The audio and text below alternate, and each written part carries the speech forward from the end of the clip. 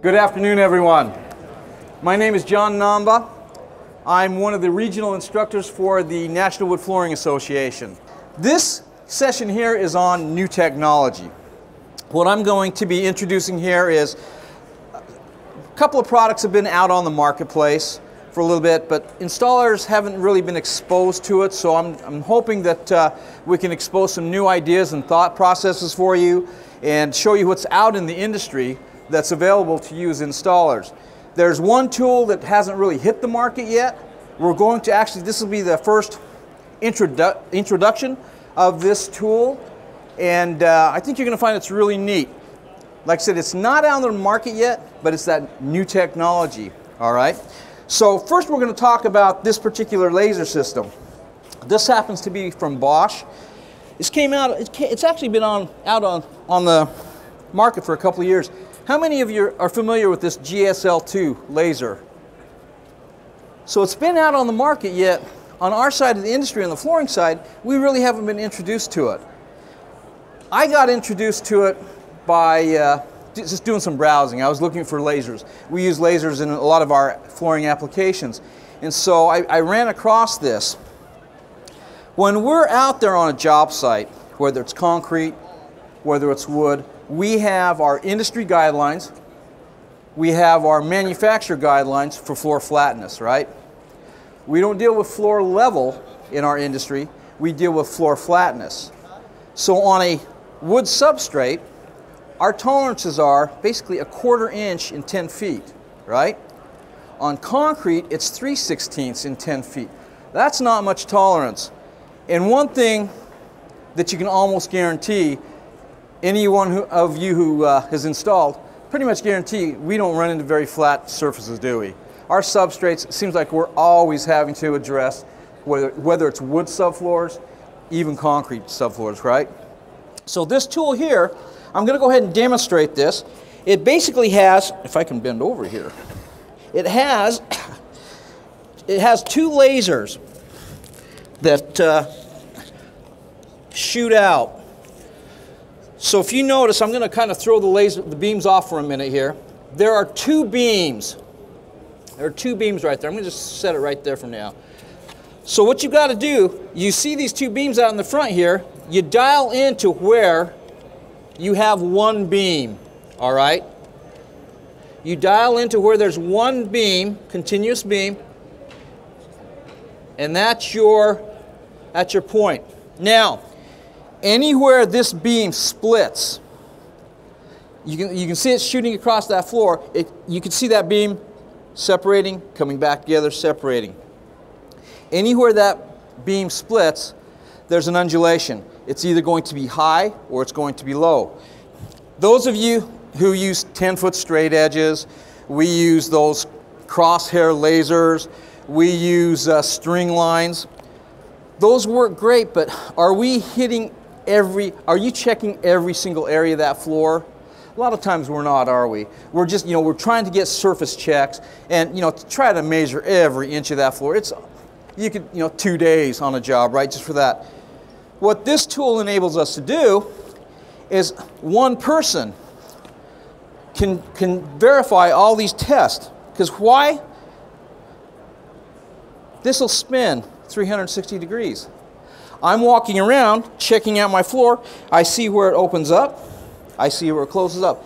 If I need to stop it and check that spot, I can come in with my target. And it's kind of hard in this area because we really don't have an area. I'm going to turn it this other direction here. Let me see if I can get it to come over here. I'll turn it this way so you can all see what's going on here. So we have this beam. I'm able to just pretty much 360, right? So I get to a point where I need to stop. I'll stop it over here so you folks over there can see. Let's say there's an undulation in the floor. I stop. I'm going to check it. Right now this is still a single beam, but let's say there was a hump in the floor. What I would do is I would align my target here and then see how far off. This is telling me it's got gradient readings here. It tells me, I'll set this here, line it up on this V here, set the point wherever that high point is. or low point, and that tells me I could be 1/4 inch high on this side. If the beam's right in here, it's going to tell me I'm 1/4 inch low. The nice thing about this is I can target an entire room in about 5 minutes. And I just set my laser, one person. These are really accurate between 30 to 60 feet, all right? Within an eighth of an inch. I probably shouldn't get too close to that. But if you look, all I got to do, I can watch it. I'm just watching. Wherever that beam splits open, I can just stop it, take my measurement, and go from there. So right here, it's open. If you notice, you can't see it over there. The beam's together right here. It's opened about 3/8 of an inch, and it's back together right here. So let's see what we got here. So if I line this up and set it there, it's about 1/8 of an inch. I'm about 1/8 of an inch high right here. Well, the beam comes together right here, and it separates right here again. So right there, I am about just a little over 1/8 of an inch out. All I got to do is get a pencil, mark out what it is, all right? I can determine, do I meet my 10 feet, 3/16 and 10 feet? Because if you think about the guidelines, they just tell you 1/4 inch and 10 feet. But it's in 10-foot radius, right? What have we just done? We're able to record our radius, all right? One guy walking the floor, marking it, and man, does it look cool, And what's nice about it, you have a customer that you're trying to show what's going on. Man, I've got a laser system. It's telling me exactly what's going on with your floor. I don't sell these products. I don't make any money off of these products. But when I see something that works for installers, it's something I want to pass on. And that's why I chose the newer technology. This is available online. You guys can look it up. It's from Bosch. I think it's GSL2 is the laser system. Look it up. If you want to buy it, fine. I think they're between $400 and $450. All right. But think about the time you're going to save. You're covering your rear ends, right?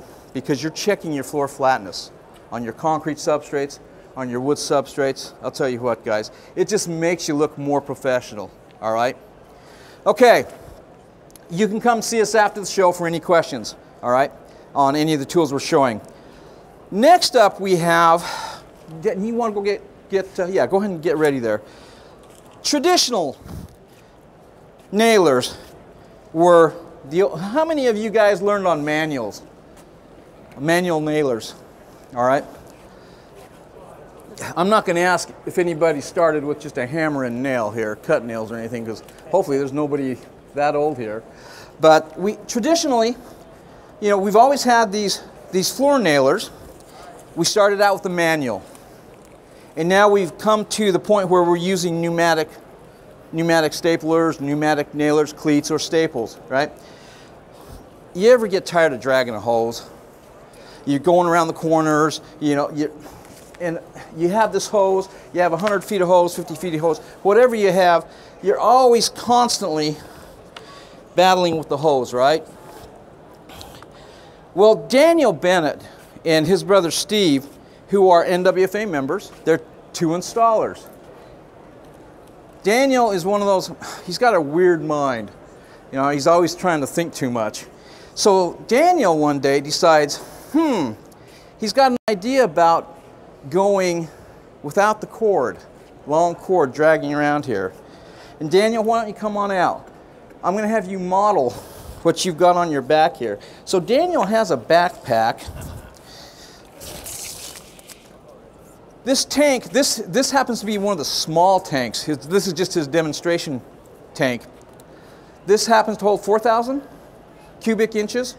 PSI. Oh, 4,000 PSI. 4,500. Okay, 4,500, let's be exact. All right. This tank right here, with this nail gun, this 16 gauge nail gun, will run how many fasteners with this tank? 1,500 to 2,000 with that tank, all right? What will it do with that pneumatic nailer? Depending on the tank size, well over 1,000. Okay, so with this particular tank you got here, would you? Bigger tank here, it'll probably about 1,200 with this tank, all right? With this tank. He says it comes in different sizes. This is just his traveling demo pack, all right? So I'm gonna have him show you, we're just gonna show you a finish nailer here with the pneumatic system, and we have our starter row, okay? He's gonna put down a starter row here. He's gonna beef it up a little bit because we're only gonna do one row this way. Just want to do one? Yeah, do the one row then switch over to the other nailer. That way we can kind of show them what's going on here. So we've eliminated, here's one thing we've eliminated. Do you hear, with him running that, this is what you don't hear, all right?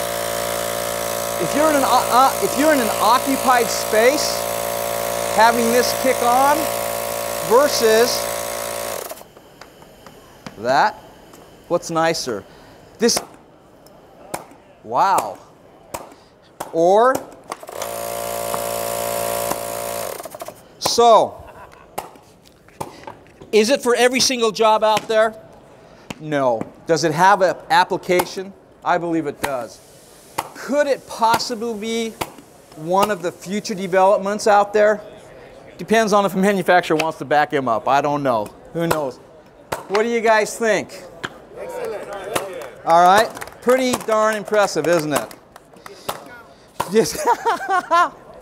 You'll have to talk to Daniel. All right. When I saw, How heavy is this? it's lighter than my backpack that I put my laptop in. It's very light. And then he said, this is not even the lightest container. It meets all safety regulations, Department of Transportation, all your health regulations, your safety regulations. It meets and exceeds all those. And it's just, yeah, and all it is compressed air. So there's no oxygen, there's nitrogen, it's compressed air. All right, so we've installed our floor. We've done one cut with our sanding machines.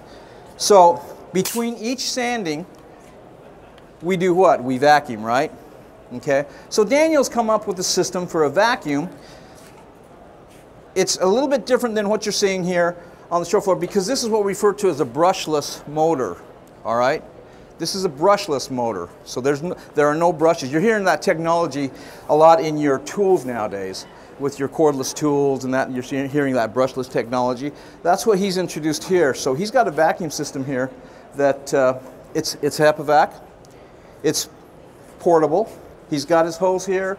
He's got a wand that's kind of different than what you're used to. Those of you who have used wands before, they tend to have that curve, right? You notice this wand? It's straight. All right? It's a little bit, it's almost like pulling a T-bar. So if you've pulled a T-bar, you should be able to vacuum real easy. The nice thing about this that I found, here we are, whether you have a backpack, you're attached to it, you're always doing this, right? Constant back and forth. Ergonomically, oh my gosh. When I touched this thing, I thought, oh man, there's no strain. There's no strain on my shoulder, back and forth, and my elbow. It's just an easy and quick, all right? I'm going to have them throw some sawdust on the floor, and then he can kind of show you what, what they're picking. So we have fasteners. Normally you're not going to leave your fasteners on top of your wood, right? They've got different heads for this. So you can hear the power of that.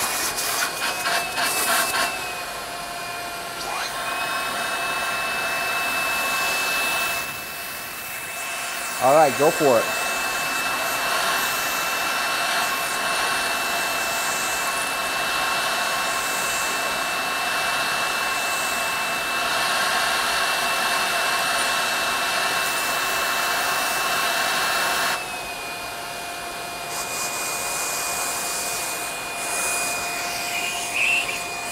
So, from the traditional bent wand that has a swivel head to a straight wand with a swivel head, a little bit different technique, little more ergonomically friendly for the installer.